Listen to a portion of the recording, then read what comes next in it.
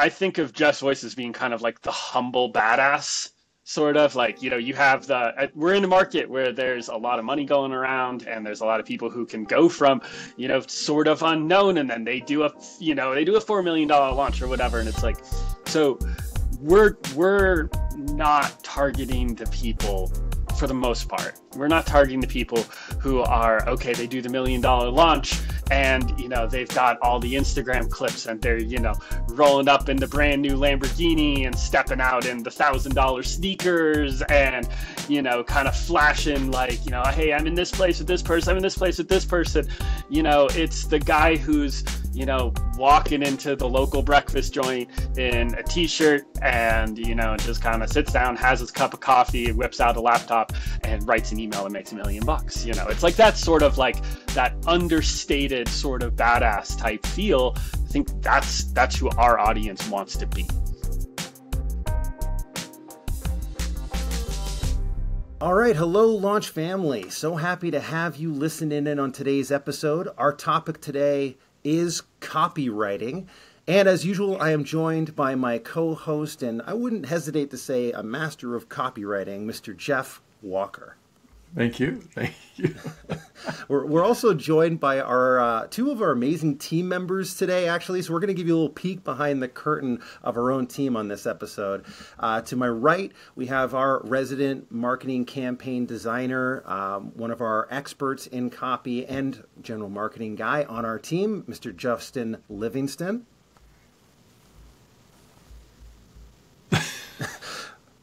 Are you muted right now, Justin? Oh, yeah, sorry. I was. That's all right. That's all right. Welcome I said to something the show. really brilliant. I forget what it is. Well, welcome to the show. And also to my left, I have our marketing lead, a copywriter and video pro, and also our chief kitten provider, Mr. Dan Walker. Hey, everybody.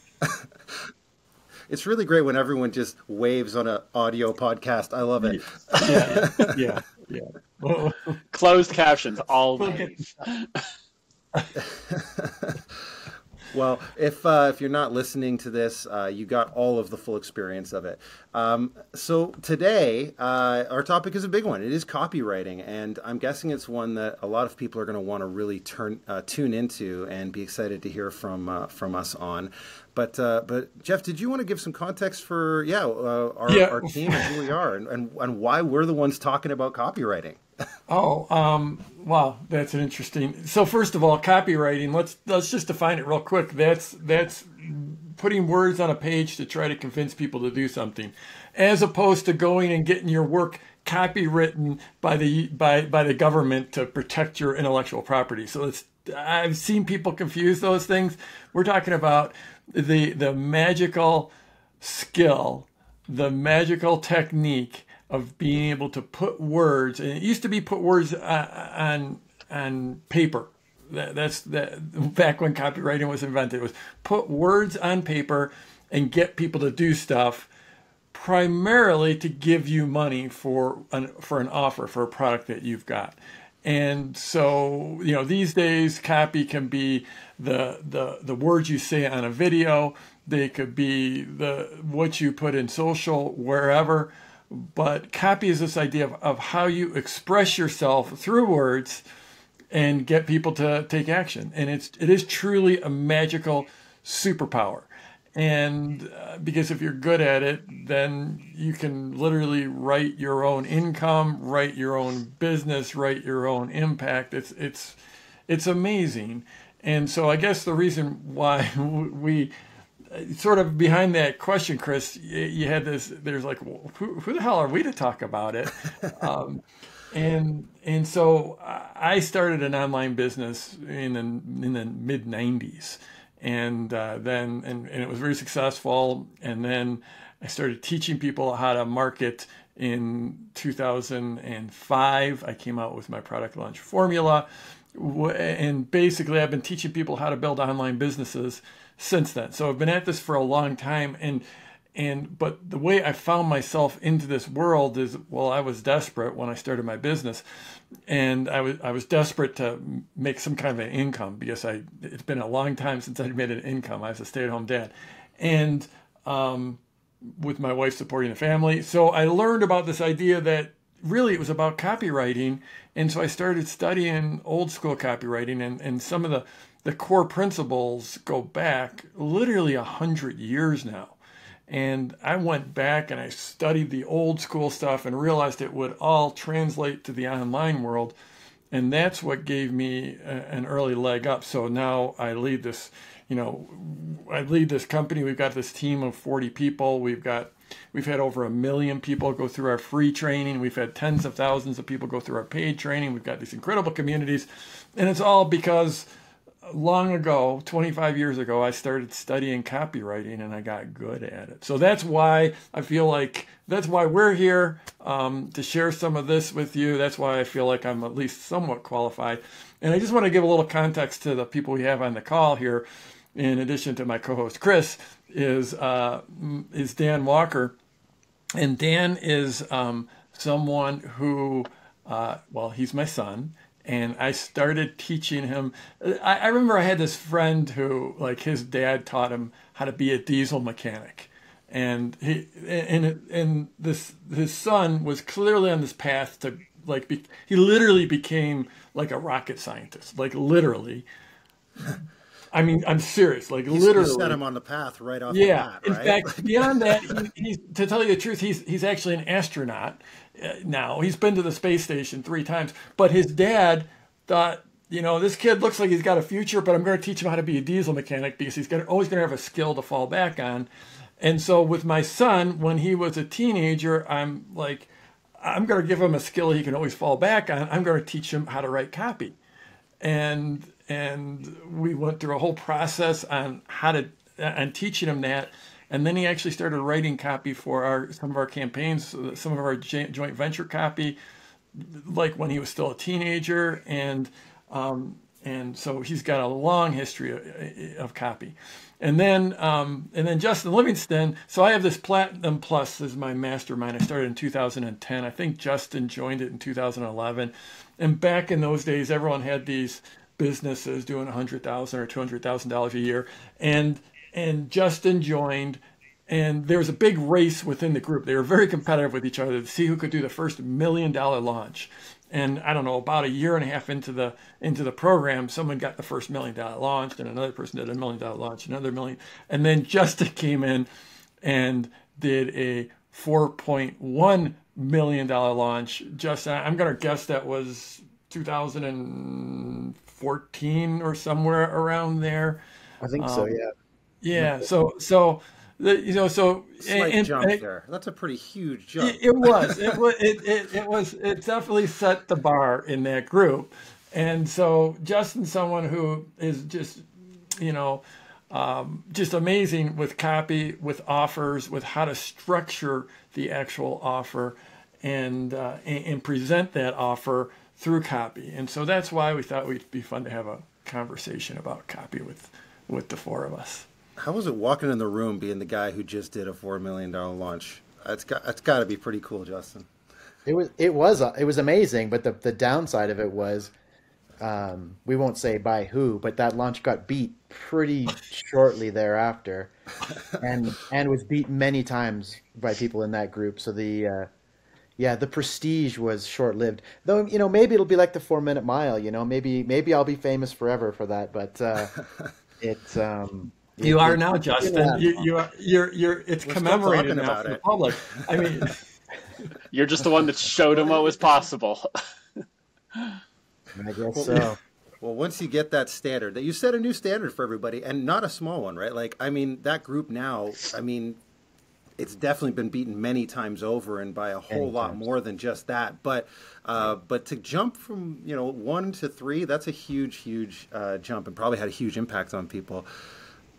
Copywriting is something, I'll just say, for context, I'm not a copywriter. I'm a salesperson. So I'll be playing sort of the role of the listener here, I think, in asking these questions and sort of guiding this conversation, because my guess is that we're going to get some people who know copywriting tuning into this episode, but we're also going to probably get a lot of people who this may be their first exposure to what are the ins and outs of copywriting?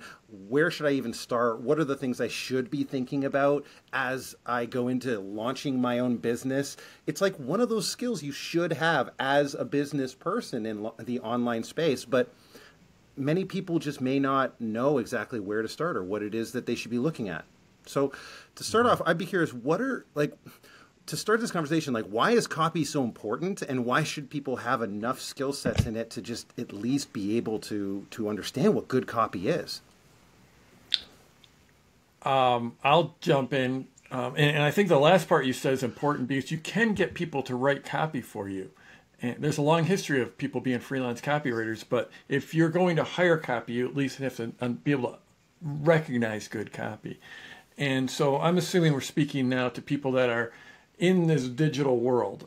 They're building some type of a business with some type of a digital component, or maybe it's a solely digital, and copy is all we have. The only thing we have is our ability to communicate through electronic means, whether it's on video, on social, in email, on a webinar, on a live event, maybe a virtual event. All we've got is words, and those words are copy. And so this is a core principle of mine, is that everything is copy.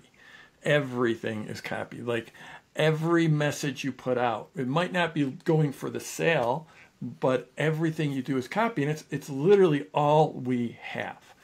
So yeah, you got to get good at it. I'd just say, like, if you think about any like personality that you know, I'm doing know in quotes because it's like anyone you feel like you know, whether it's someone you follow online, whether it's someone you follow on Instagram, or you watch their YouTube videos, or you consume their content, you buy their courses or anything, like the entire perception that you have about that person. Like, when you follow someone really close on social media and it kind of feels like almost like you know them, like you know their life, like you almost could sit down to dinner and like be friends with them.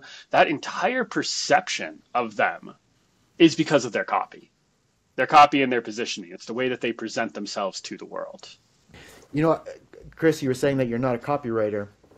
I don't know if the listeners know your expertise and your level of expertise when it comes to the sales process. And do they know that? Has that been, I don't know if when they hear the sales episode, it'll probably become apparent. Yeah. There's another episode we're doing on sales where I will be speaking a lot more on my authority there. But yes, learn that. Go listen to that episode. Okay. So whether the listeners know or not know, we'll just take it. Chris is a badass. I'm prepping for a compliment right now. I'm just waiting for it to hit. There's no compliment coming. I'm just saying. Oh no! Okay. He's got some reps. Chris has got some reps. Yeah. He's done a little bit of selling in difficult environments.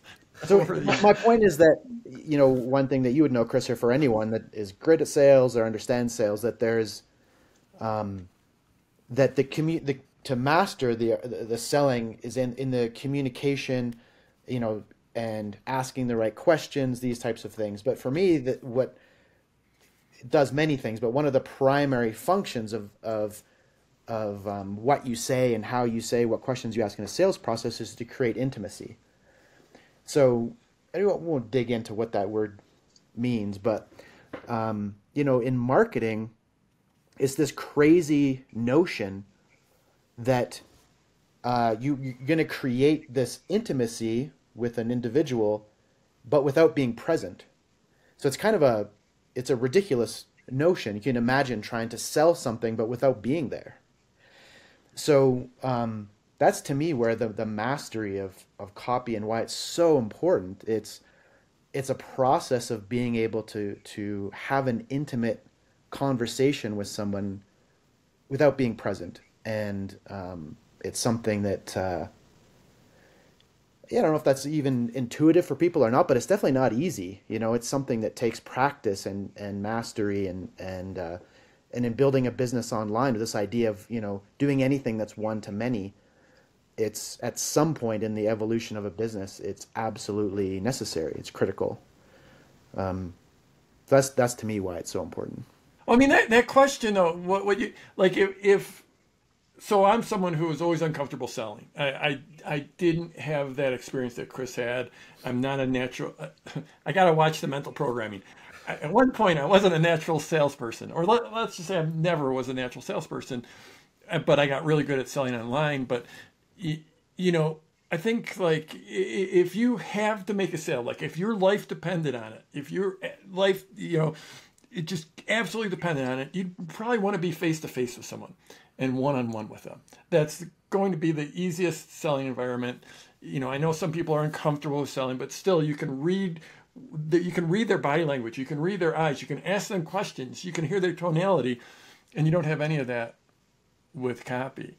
And it is an interesting thing. So I think, like, you know, with me pioneering the launch and product launch formula, a lot of that tried to simulate that one-on-one selling, in that, you know, you're always looking for feedback, always looking for comments. You're trying to, I call it, read the tea leaves of the overall conversation within the launch. So it's not just, you know, you're not getting the feedback from an individual person, but you're getting a lot of feedback from the market to figure out what's going on in their collective minds.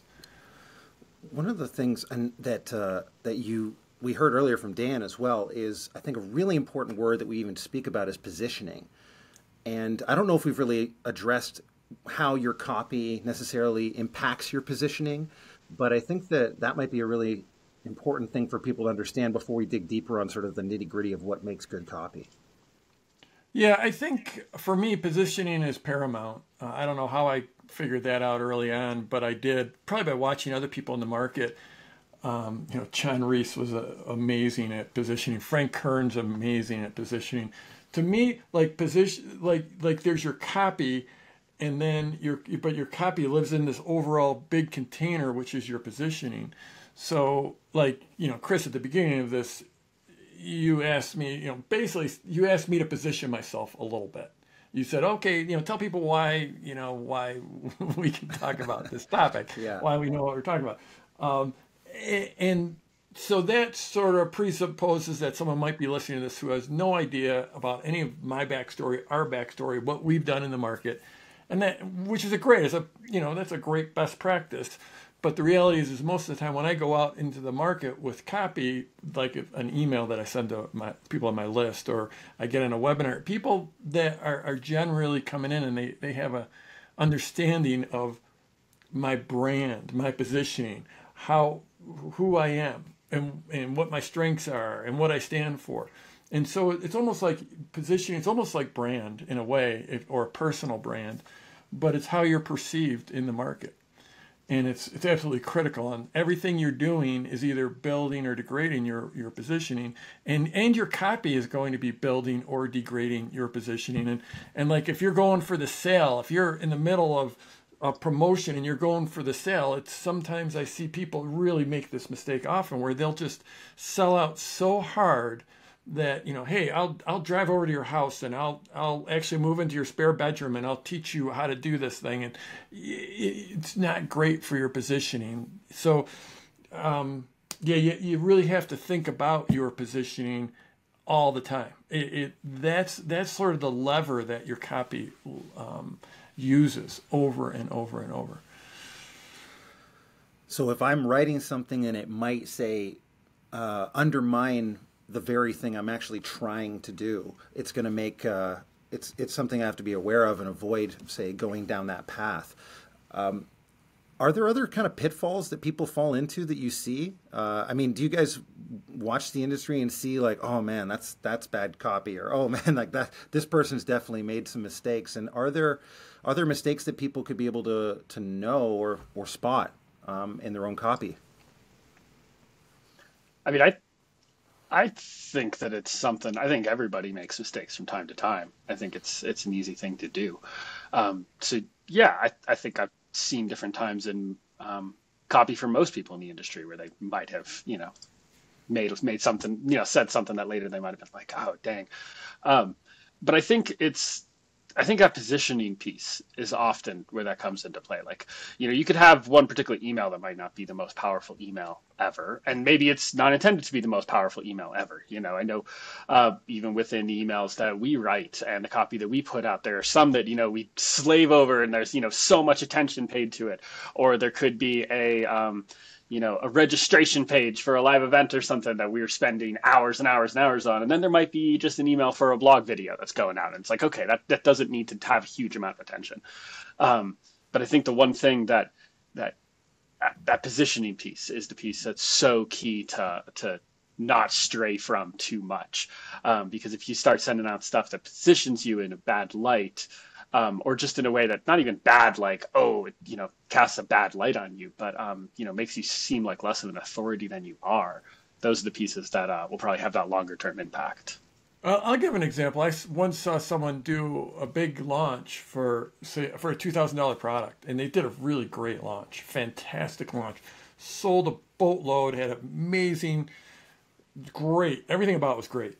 And then a month later, they were promoting someone else's product as a JV partner, as a joint venture partner, as an affiliate partner. And as a bonus, if you bought this affiliate this product that they were selling as an affiliate, if you bought that product, they would give you that $2,000 product that they had just sold the month before for free. So like, I made that mistake. Yeah, okay, I'm sorry. Sorry to be talking about you, Justin.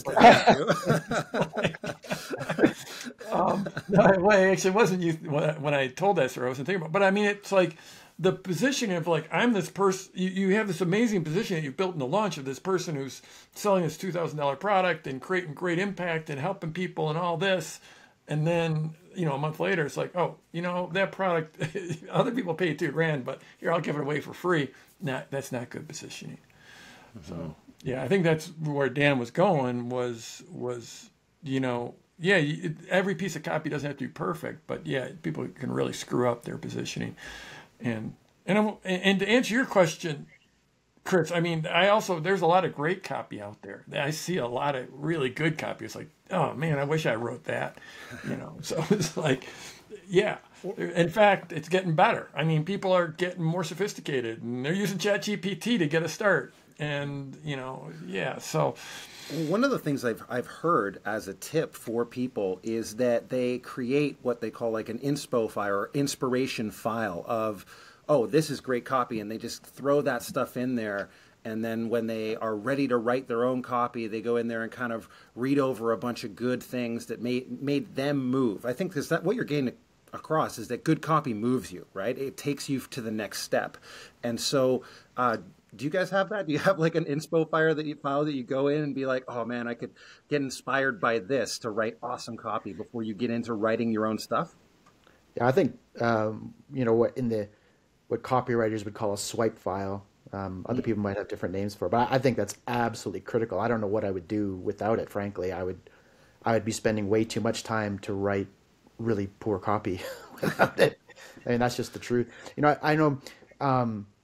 I had a business partner. The biggest business I've built was with a woman named Callan Rush, and she was my business partner. She was the face of that brand primarily, and she's quite a gifted copywriter in her own right. And she would often say that copywriting to her means the right to copy, and you want to be careful. It's not, you don't take that to an extreme. It's not a copy paste send scenario, but yeah, when it comes to really great ideas and hooks and frames and stuff like that, they can be in your market or not, but things that inspire you, really great copy, you should be copying, pasting that, saving it somewhere for your own inspiration at some point, 100%. That little part there feels so important, the part that it doesn't have to be in your market. It doesn't have to be in any way related to what you're teaching or saying. It can be anything that you see out in the world that you're like, oh, I love the way that they communicated that. And then you can think, okay, cool. How can I do that for myself? How can I do that for my business? How can I do that for my copy? 100% on the swipe file. I'm saving stuff. I captured a bunch of stuff yesterday. I mean, literally, like a long form sales letter, an order form, an offer, because it just gives, it's very, very rare that I'll actually like take, what I'll use it for is I'll look at the structure. How did they structure this offer? How did they structure this sales letter? What blocks were in the sales letter? And then like, why was that block in there? What question was that answering? And did I answer that? And do I need to answer it? And I'd love to have different swipes for different types of offers. You know, there's the $2,000 offer, there's the $47 offer, there's the $25,000 offer, the mastermind offer, the coaching offer, the online course offer, the membership site offer. And then, going tangential and looking at other industries, 100%. It's, it's just inspiration, and just, leveraging someone else's thinking. One of the things that I've heard you mention before, Jeff, specifically, is that you have your voice that you're speaking to people with through your copy. And that when we've been, say, hiring copywriters or bringing people in, it's one of the things you're looking for is people who can capture your voice. And you've even said that Dan is one of the people who is very aligned to know like what your voice is, which makes sense, right? I mean, he was taught from a kid to do copywriting. So could you speak, or could I have all of you speak a little bit on how you think about voice or what that is? Because it feels like that's almost, is that the art side of this, or is it more of a science? Is there a science to voice that people can think about in terms of finding their own or finding something that captures their audience? Yeah, I mean, mine might be a bit of a controversial view on it, because I think it's super important, but I think it's also overrated. Like, because this idea of our copy needs to create this intimacy, right? So you're saying, well, if someone's going to write on Jeff's behalf, they have to nail his voice. Well, that's true, because if the reader, especially if they have a pre-existing relationship with Jeff, they need to believe that Jeff wrote it in the moment, right? Otherwise, that's going to be a huge disconnect. That would be the opposite of intimacy. And if they don't know Jeff, whatever relationship is being formed in that copy needs to be congruent with later copy that Jeff will have written potentially and will definitely be in his voice, right? It needs to be consistent. So that stuff is true.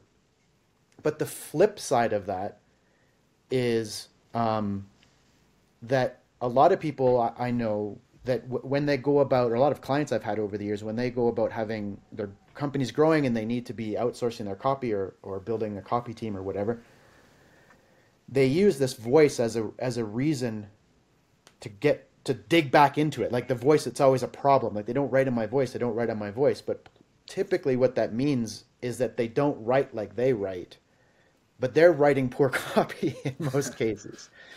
And the reality is that good copy, it's not your voice. Like if Jeff were to write like he speaks, it would be ineffective, because when we're speaking, we're like right now I'm gesticulating with my hands as an example, or when you're with someone you make eye contact, or the way that we speak, we can alter the cadence or the volume, or there's all kinds of tools that we use. Let's say when we're telling a great story or something. But you can't just, if it was just nailing the voice, well, we could just copy and paste a transcript and put it in an email or put it on a sales page. But this is not how it works. This is not what makes compelling copy. So when it comes to this idea of nailing the voice, I think that, there's a happy medium somewhere.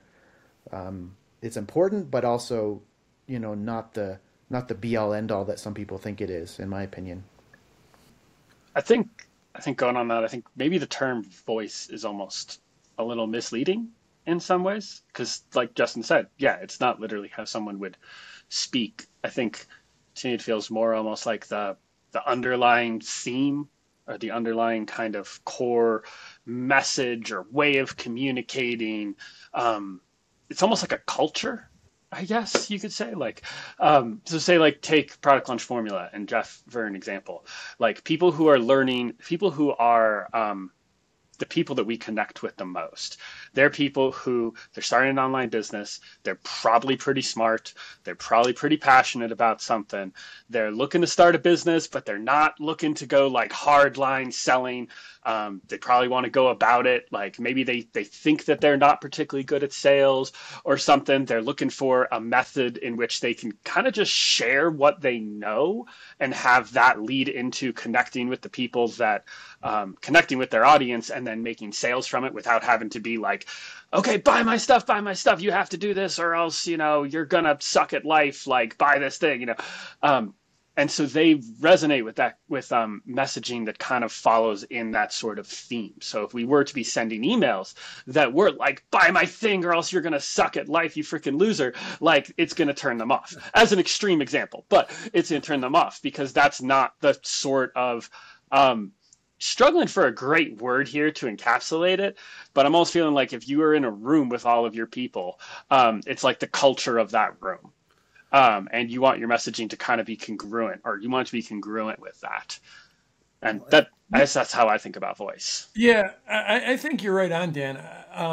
When I think about it, yeah, they're like hitting my tone, my voice.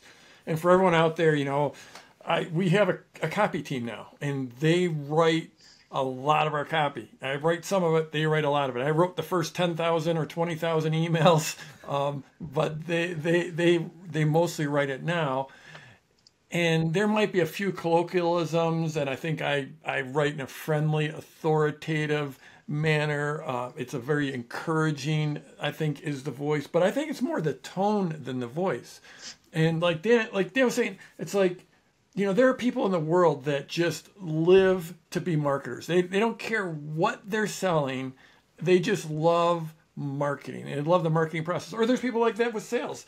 They just want to sell. They don't care what they're selling. They just love that sales process.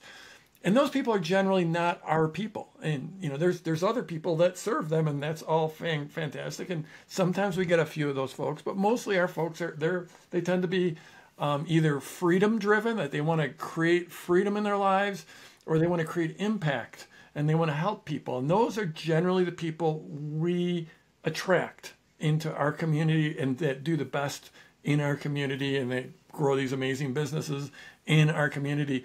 And so when our tone, I think, has to be to them. Like if you even look back throughout when I've spoken here and I said copy, copy, if I had a different audience, I might have, when in that first intro, I'm like, copy is the way you turn words into money. That would be a very, very sexy, very, grabby way to say it. But I didn't say that because most of the people listening to me, it's not more, it's as much about the freedom. Yeah, they want money. Money's great. Money's fantastic. I love money. But it's about the freedom, or it's about the impact, or getting their work out into the world, or creating flexibility. And so I think Dan's right. And Justin as well. It's not, there's some, at least for us, there's some voice, but it's as much as the tone and how we speak to people and how we address people. I keep wanting to snap, but then that'll probably just confuse everyone. Yeah, we have this in our both for our team and in our mastermind community. We have this convention where people will, if you hear something you agree with, you just snap your fingers.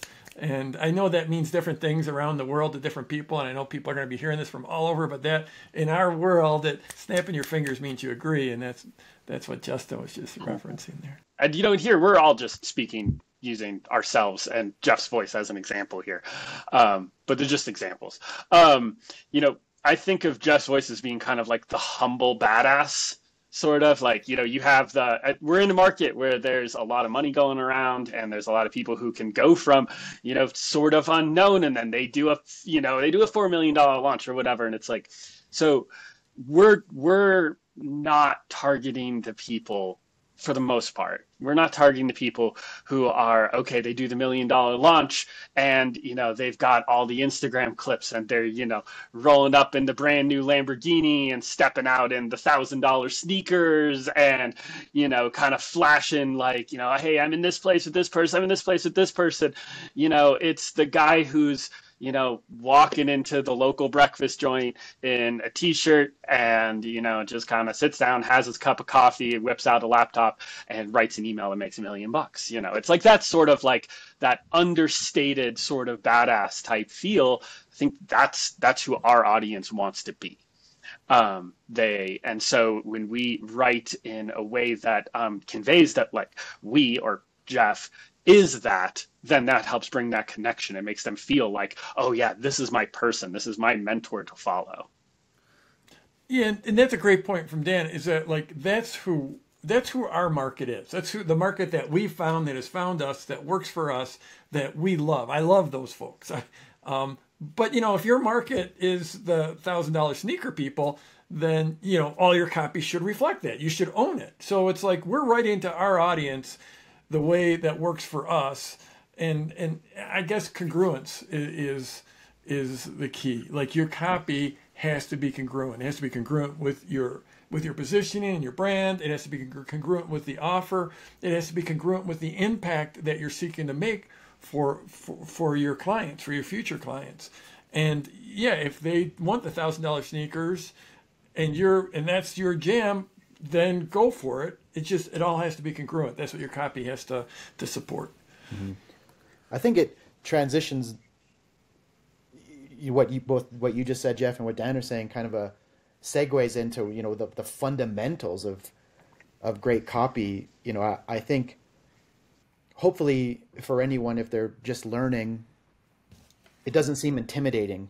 Like the idea of being good at it, because the fundamentals are really just having a really firm understanding on who it is you're talking to and what problems do they have, and how are you going to articulate, the problems and the ways that you can help them, even with regards to, Dan was making a joke about the $4 million launch that you referred to, Jeff, and there's, it comes to product launch formula, like how many massive launches have there been out there over the years? Like, I don't know, lots. There's been a lot. And when either Jeff or now his, our team, on behalf of this idea of product launch formula, the product or the coaching program, how often do you hear about those big launches? Never talk about them. We talk about the six-figure launch, the beginner that does their very first launch that did 50,000 or even 15,000, or, I said six figures, sometimes 100, 150. But the reason for that is why that's great copy, aside from all the techniques of what to say and how to say it. It's just the fundamental of being aware who are we talking to here, and where are they at, and how can we help them? And that to me is the fundamental. And if people really, anyone who's starting out, if you have a really firm grasp of the fundamentals of what you're doing and why you're doing it, you're gonna write good copy. And if you are in that spot of starting out and you're like, well, okay, I got to figure that out. It's like very likely I find for most people, that person that you're writing to is like often a past version of yourself. If you're an entrepreneur and you're teaching someone how to do something that you learned because you were solving a problem in your own life, or you're teaching something that's a passion of yours that you learned, most of the time that person that you're writing to is just the earlier version of yourself. It's you before you learned all your skills. It's you when you were on that learning journey. So you probably have a really great resource to draw from of figuring out what does this person really care about and what do they really struggle with, because it's the same thing that you really cared about and you really struggled with when you were starting out, when you were in their spot. Great points. I want to just underline what Justin just said, something that I've never talked about, and that is, so like I love to feature the success stories of my students just because I love to be their champion. I love to give them exposure. And it also makes selling a lot easier for me when I can show just what's possible.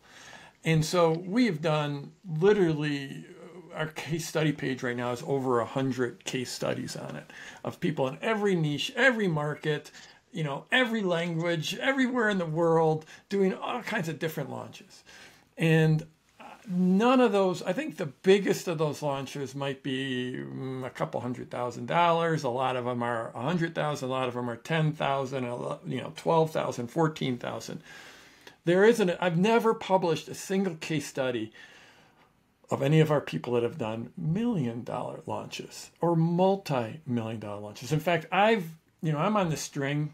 I think the last time I did a launch that wasn't a multi-million-dollar launch was in 2005. You never hear me talk about my multi-million-dollar launches. You don't hear me talk about my students' multi-million-dollar launches. And even though it make me look really cool to my marketing buddies if I was talking about those great big launches, they'd be impressed. It'd impress my buddies, but it would not serve the people I'm trying to reach, which are generally a lot closer to the beginning of their journey. And they would either look at those and say, I just don't believe that's possible. Or they would say, that might be possible, but there's just no way it's possible for me. I can't relate to that. It would be like if you were teaching me how to shoot free throws in basketball and you started talking to me like if I was in the 7th game of the NBA Finals shooting that free throw. I can't relate. And so the typical person coming into my world can't relate to a 7-figure or a multi-7-figure launch. So I never, ever, ever have ever talked about them. And just because I understand my market. And a lot of people would think like, oh, this is absolutely the thing you'd want to talk about. This is your greatest success stories in some ways. We're going to do some opinions in a second, but one of the opinions, maybe we want to just dive into it now, is that I read this while I was doing some research for this on copywriting, but like a guy was saying, you can make big promises, or there's an opinion that you should make more achievable, smaller promises for people. And I'm curious, what is your opinion on that for people when they're creating copy? Is it better to make the big promise like that, or is there a way of thinking about it that I'm not thinking about? I think that's pretty contextual. Like, even though Jeff's saying,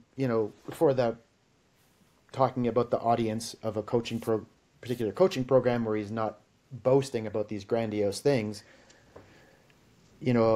I think the idea of someone taking a product for the first time or something that they've put their life work into that hasn't really been established in the market and doing that first successful campaign that brings in a flood of business, okay, whatever flood means to them, that's a big promise.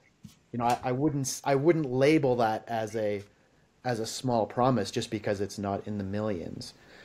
So I think on a campaign level, I'm totally fine with people making big promises. Now, along the way in a campaign, when you're in different communications, maybe on a landing page or in a specific email or even on a video or something like that, does it make sense to have things that are really hook driven and instant gratification and smaller? A lot of times the highest converting thing you can do in copy is to make the smallest promise possible, in my estimation, and that's simply to give someone an awareness of something. No result beyond just, hey, you're going to know something you didn't know before. Like you asked in the beginning of this call as an example for us to come up with a mistake, a copywriting mistake, right? Well, how does that serve anyone beyond just giving them this? It's just an awareness of something. There's no value above and beyond that, but it's a great hook.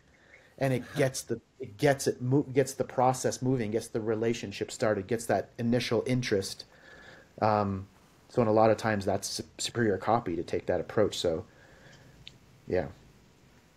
It's so a couple of words have come up just in the last few minutes that we hadn't used before that are very important words. And one was you promise. You used the word promise. and Justin used the word campaign. And one of the way I don't have my flip chart here, so I can't draw it out. But the way I think about it is you have copy, which is ostensibly what we're talking about on this call. But any individual piece of copy lives within the campaign.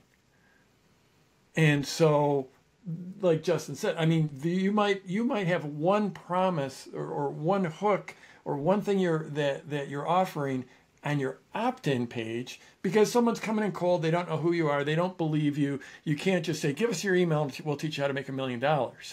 Or give us your email and we'll teach you how to play Stairway to Heaven, like all the way through with no mistakes. Or maybe that would work, but if someone's coming in cold, doesn't know you, and you're just looking for an email, you don't promise them the world.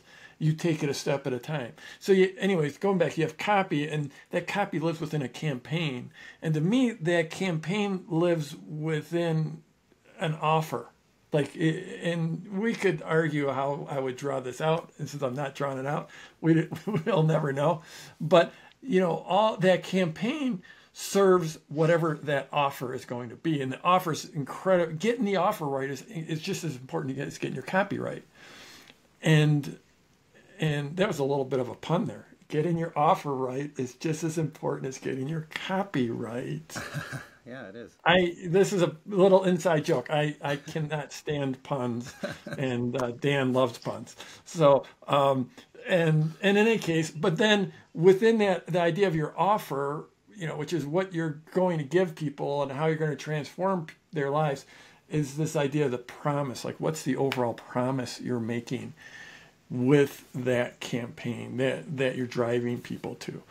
I just wanted to sort of flesh out a couple more terms. I can't remember what was it, a big promise or small promise? Yeah. I don't know. Dan, looked like you had an opinion on that. Did you have something? I mean, I think one thing to keep in mind is that the big promise that you're selling, there's probably a lot of people selling that same big promise, because the big promise is the overall dream, right? So it might be hard to say exactly a point of opt-in, like Jeff was saying, like when someone's first giving you their email address. If you're just selling the big promise, you just might not really stand out that much. And they honestly might just not believe you that much. So it is about what sort of, to me, I think it's you got to keep the big promise in mind. You got to think about what's their big overall dream, their big overall goal. And throughout the course of a campaign, which, is probably going to be many emails, multiple, many points of contact long, you could reference that big promise. And at times, especially if you're at a time where you have a lot of buy-in from someone and someone's really, invested in you and in your message and what you're talking about, then when they're in a launch, when you're in a launch and they're really in your launch sequence, I think that's what Justin's talking about. Those are the times when you can give that big promise. But a lot of times it's okay, how I think about it is, what small promise can you make and then can you fulfill upon for that person quickly so that you've actually benefited them in some way. And then they start to believe you. And they start to be like, oh, okay, this person knows their stuff. And if you can give them another little small promise, you can fulfill on that small promise. You're going to teach them how to do this. You're going to show them how to do this. And then you do that. Then it starts to make the whole thing feel more real to them. And then they start to buy in. They start to believe okay, I get that this person knows what they're talking about. And they've given me these small steps that are moving me forward. I can start to dare to believe a little bit in the big promise. This brings up another question I have about good copy is, do you have a process for how you test your copy to know whether or not it actually is working or it works in the way that you're talking about? So I give you this small promise and it actually gets someone a win. I can. Justin's nodding, so I'm looking at you now. Yeah. I have to be probably the most frustrating person to ever ask questions to, because my answer is always the same. It depends. It's contextual, right? So, the answer is yes, but it's different depending on what the copy is. So is there a way of testing, email copy? Yeah, absolutely there is. Is there a way of testing landing page copy or sales page copy? Yes. Or, video or the offer itself. The answer is yes to all of those, but all of those processes are totally different. And the reason why, I mean, it should probably be obvious that the reason why the testing mechanics have to be different is because the components of each of those are different and the objective is different. So I think I'm a huge fan of testing. I think that everything should be tested to the painstaking degree, whatever painstaking degree is possible. Yeah, I'll let someone else chime in, but it's going to be different depending on what you're testing. Yeah, I mean, some things are a lot easier to test than others. Landing pages are easy to test. Email subject lines are easy to test. Prices are hard to test.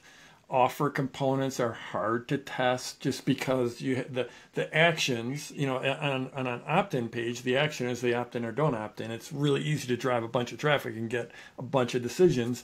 But if you're selling something where where you're testing the offer or you're testing the price and it's the actual the decision is whether they buy or not, it's just going to be a lot harder to get those decisions, enough decisions to be statistically significant. So some things are easier to test than others. I will say that there's also, testing's amazing and using anecdotal evidence can be equally. I mean, like there's just sometimes where you get an offer right or you get a hook right, and it's just like you're in a rocket ship, and all of a sudden it just takes off.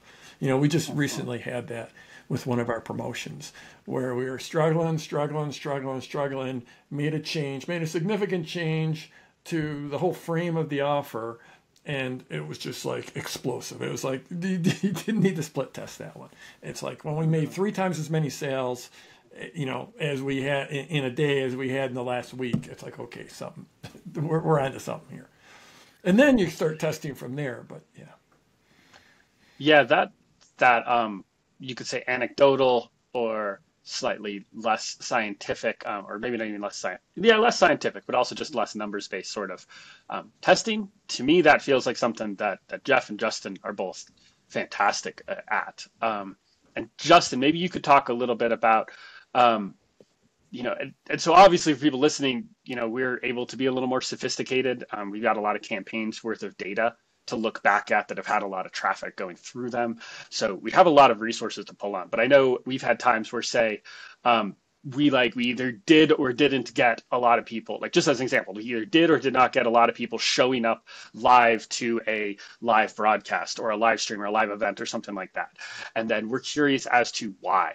And so I've seen this a lot where Justin will dig into the data. He'll go back and he'll say, okay, so we had these emails, and then compare the registration emails to the registration emails from another previous similar event, and saying like, okay, yeah, it seems like the messaging was, we kind of hit the same targets. We wrote similar sort of feeling copy. It all seemed pretty good. And we had really good registration numbers for both events. And then the last time we ran an event that was similar to this, this is how many emails we sent. This was sort of the context of them. And we had this percentage of people showing up live. And then now for this current one, we're similar things all throughout, but we have less people showing up live or more people showing up live. And you end up digging into it and saying like, it's not perfectly scientific, but it seems like you got a pretty good read on how well the hooks are working and not working. Yeah, what I'm hearing is don't just show it to your friend and say, what do you think? Because it sounds like you have to put things out to the world to actually really test it and actually get your stuff out there to see if the actions you're trying to get actually get taken. Unfortunately, so. One thing I've noticed, I'll mention this so that people can not make this mistake. And, we're talking about this idea of testing and to rely on testing and data. One thing I've noticed that having the opportunity to write copy for other people. So let's say it's an entrepreneur, let's say Chris, we'll just say hypothetically, in your business, you hired me to write copy. If you're like most people, the reality is that I'm writing to you, not your client. Because what's going to happen is I'm going to write copy, and then how it gets assessed will be how you feel about it. Right. Typically. And that's a huge mistake. huge mistake that people make. Whereas if I'm a good copywriter and you're empowering me to, as a tool to help leverage your business and scale your business and whatnot, and to free up your time, my copy should be judged on its efficacy, right? What let's say it's email copy, right? And we're wanting to drive traffic to a specific page or whatever we're testing for. How effective is it at meeting that objective? As opposed to your personal opinion on whether or not, the copy's good. Most people do it that latter way, which is a huge, huge mistake. And then you have, this industry of copywriters, they're writing to the wrong audience, and therefore the copy is compromised. So, so for anyone building when it comes time for you to leverage the medium of copywriters, make sure that you're assessing their copy properly. Hey, Launch family, Chris coming at you. We'll get back to wrap up our copy conversation in just a minute. But first, I wanted to let you know about two things we've added to our Dare to Launch bonus vault just for you listening to this episode. First, you'll get to see a 15-minute clip from this conversation where Jeff and Justin have differing opinions on what grade level you should be writing your copy for. And because we wanted to give you something extra special, you'll also find a copy of Jeff's 8 rules for copywriting, so you can start writing copy that gets read and really gets results. So go to daretolaunchshow.com/taco, enter your email, and get access to the bonus vault where we put all our show's bonuses and extra content and goodies. That's daretolaunchshow.com/taco to get access to Jeff's 8 rules of copy and more bonus content. Now back to the show. This might be a great space for a 2-minute taco break. If you would humor me for that, I'd love to ask some rapid fire non-copy related questions just to get a little. Our team loves tacos, and I think people would love to know. What are your opinions on tacos? Since we've had some pretty strong opinions on languages so far, let's do that. So what I'm going to do is I'm going to go around. It's kind of rapid fire. So I'm not looking for a life story of why you think this is the best way to have a taco. I just want to know the answer. That's it. All right. And we'll start. I'll go in order of. We'll go Dan, Jeff, Justin. Does that work? All right, I'm getting nods for those of you who are listening. Yes. All right. It works. All right. It's a closed caption. All nod. All right, first rapid fire question here. Soft shell or hard shell? Hard shell is a waste of time. Oh my goodness. If anyone says hard shell, if any listener thinks hard shell, I hope they hang up right now. I don't even want to. Well, let's not judge. Let's not judge. Judge. But yeah, I mean, hard shells are for Taco Bell. Hard shells are for hard heads. No. Hard shell is if you enjoy getting cut while you're eating your taco. All right, corn tortilla. While also losing or half of it. Flour tortilla. Flour tortilla. Corn, 100% corn. Ooh, we got dissent Corn's here. harder to do, but when it's done, I'm Mr. Gluten-free right now, so it's corn for me. All right. When it's done well, it's almost as good. It's gotta be good corn. I mean, it's hard to do corn well, but when they do it well, yeah. It's almost as good as flour. Would you say spicy or mild taco? Spicy. What are you doing? Go for it. Yeah, spicy. I'm spicy, but I always pay for it later. Which we won't get into the details of that, but definitely tastes way better. Cilantro, no cilantro. Cilantro. You seem offended by the question. I mean, it's the chef's choice. I mean, it's but I'm not. I think behind that question are the people that go a little nuts about cilantro. Some people, I have friends who can't have cilantro at all because it tastes like soap to them. And so, I have those friends too. If I want to do laundry, I'll reach for cilantro, but not in my meal, thank you. So that's why I always. What are your What would be your 3 must-haves on a taco outside of sort of the core meat? Oh man, that's like saying there's only one right way to have a taco, which is just very limiting way to think about the world. Yeah, I'm gonna go. It's the chef's choice, like whatever they're putting together. I mean, yeah. Yeah, great tacos. But like at Gazpacho's last week, it was the carne asada. Um, they put cheese There's on some, that, right? yeah, and there's some veggies, and then you put honey There's some on it, veggies, and then hot sauce. honey, which that might be a little controversial for some The honey folks. was a That's little just- strange to me. I'd never seen a honey It on was taco delicious. before, but you know what? Kind of works. Kind of works. Whoa, Especially yeah. honey and beef. Kind of works. Yeah. It was epic. It was Yeah. so good.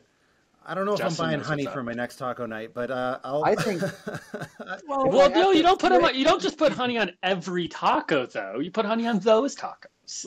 on those. yeah, the Gazpacho's tacos. If I had to Right. pick an Taco ingredient, Tuesday tacos. if I had to pick an ingredient, it would be avocado, which Jeff will sadly never know the wonders. You don't like of avocado? great avocado. No, I'm like way allergic. Like Oh. like I get like really sick. Gotcha. All right, last one. Taco Tuesday or Taco Thursday? Taco every day. Why not both? Of course. Yeah. You say that like it's a choice. Yeah, that's a silly question. What All about right, well- taco, like Taco Monday, Taco Wednesday? You feel like you're leaving some options out here. I was just trying to stick with alliteration, you know. So, but even though Thursday's kind of like that. Well, Wicked that Taco covers our Wednesday. Taco 2-minute break, right there. Thanks for that. What I guess just to say, Justin, I know you had to go. How are we doing on time? Do we have like 5 minutes? I'm Do we have late, 2 so- minutes? Do we have 10 minutes? All right, so let's just finish it off and wrap things up here. All right. I wanted to go around. Is there any final thoughts on or insights on today's topic? Your final minute. I'll just jump in here quick to kick off. Jeff said it earlier, but I think one really big thing is just keeping in mind that they meaning just people out there in the world, they don't care. The fact that someone has signed up for your email list doesn't necessarily mean that they believe you. It doesn't mean that they follow you. It doesn't mean that they believe you. It doesn't mean that they trust you. It doesn't mean that they consume everything you put out. It doesn't mean that they're interested.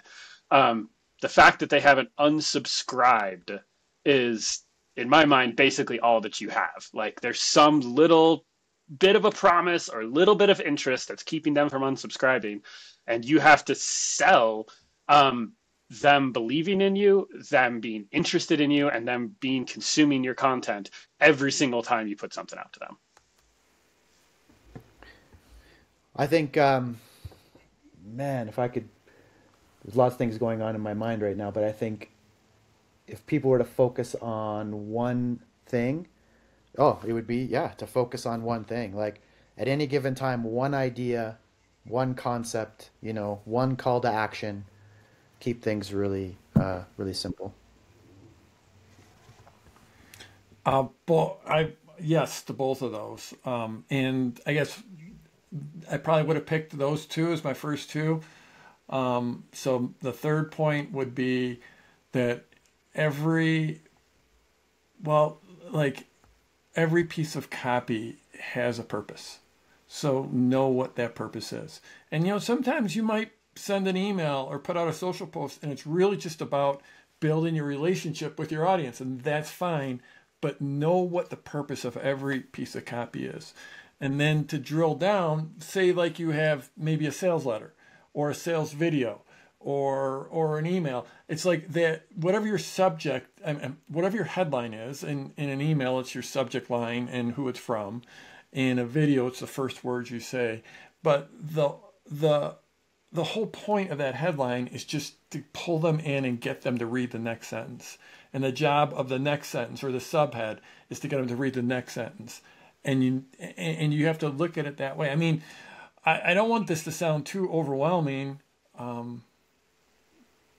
because you can get good at this. You can get good at this, but this is the one magic skill that literally can take you from wherever you are to wherever you want to be. Gary Halbert famously said the answer to every business problem is a sales letter. And I believe that being able to write copy is the ultimate power up, the ultimate force multiplier, the ultimate skill in our types of businesses. And so you're not going to be great at it overnight, but you can get great at it. But you have to, know, like Dan said, they just don't care. They just don't care. That you have to make them care. And like Justin said, you have that you can only be selling one thing at a time, whether it's a click or it's actually getting them to pull out their credit card. And then just knowing what, anytime you sit down to create, whether it's a video or social or email or whatever, knowing what the purpose of that copy is absolutely paramount. Well, thank you everybody for tuning in. Thanks to Dan, Justin, and of course my co-host Jeff as we talk through these stories. And once again, signing out, we dare you to launch. Bye everyone.